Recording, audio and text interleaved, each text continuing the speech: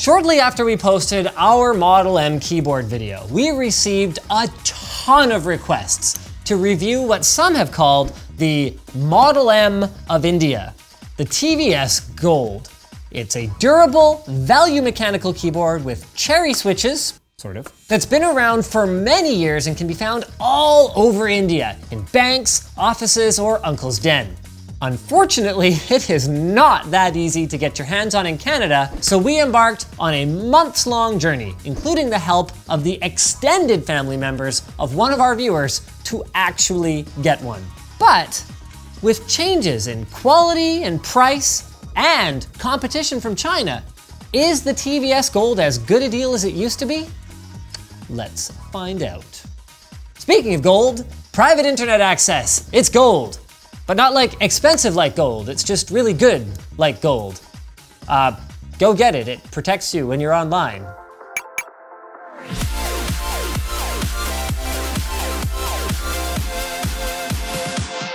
So here I've got an original Model M from 1986 and a TVS Gold from June 2018. Now, it's pretty obvious that the TVS Gold took some design cues from the Model M, like the lock lights, for example. They are identical, but there are some notable differences though, like this ridge, for example, that you can use to hold a pencil, or even 2 pencils. Also, the plastics themselves are pretty different. Now, Model M's were made with durable, high-quality plastics, including PBT keycaps. By contrast, both the keycaps and the chassis of the TVS Gold are made of the more common ABS plastic, which can get that that polished, shiny look over time from the oils in your hands. So we were able to confirm this with a quick acetone test. Going further, we can also see that the white lettering is coming off, even though the letter outline remains. That's because the legend on the TVS Gold is laser etched, which essentially means that it's got a groove burned in the top of the keycap. Then in this case, it's filled in with a colorant. So this kind of lettering isn't the most durable, but it's much better than pad printing, which is what most budget keyboards use, so it should last you reasonably well, even in a professional environment. The next thing that a lot of TVS Gold users talk about is the layout. Now, at first glance, it looks like it has the same North American key layout that was pioneered by the Model M, but it actually has a bigger enter key and a smaller backspace key, which that second one in particular can be really frustrating if you're not used to it. I actually experienced this for myself on SteelSeries' 7G. Though, with that said, you shouldn't confuse this layout with the European ISO layout, which also has a tall enter key. No, this one is actually a special layout called Indic Script or InScript, which was ratified by the government of India in the early 1990s, and it's designed to work with 12 different Indian scripts. This keyboard, by the way, was also the first one ever to have the Indian rupee sign printed on the legend, though you may find yourself needing to go through some extra steps in order to actually get it working. Now let's talk about the typing experience. Now traditionally, TVS Gold keyboards shipped with Cherry MX Blue key switches. So these are high quality, German engineered switches with a clicky, tactile feel and a distinctive sound that makes them beloved by typists the world over. And the fact that a keyboard that you could usually find for between 1,700 and 2,300 rupees came with real cherry switches was almost a miracle. Except for one small problem. Sometime near the end of 2017, I'll try and pop one of these off. You're not supposed to do it like this. Yeah! Get off, you bastard! Yes, here we go.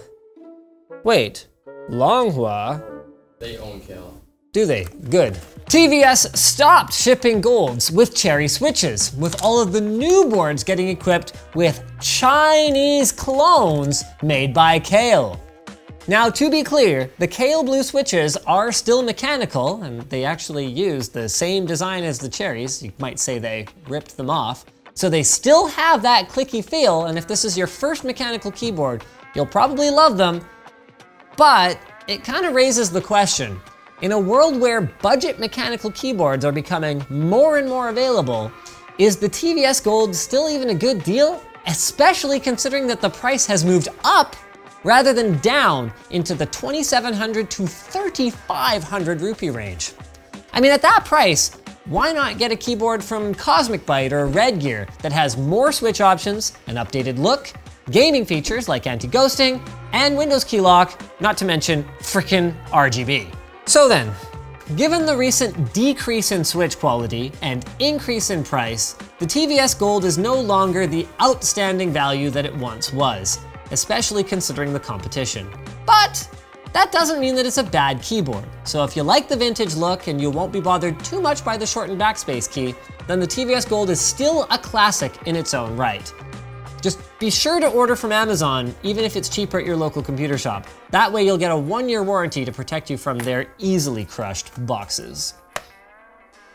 Speaking of easily crushed, I'll be crushed if you don't listen to this message from Pulseway.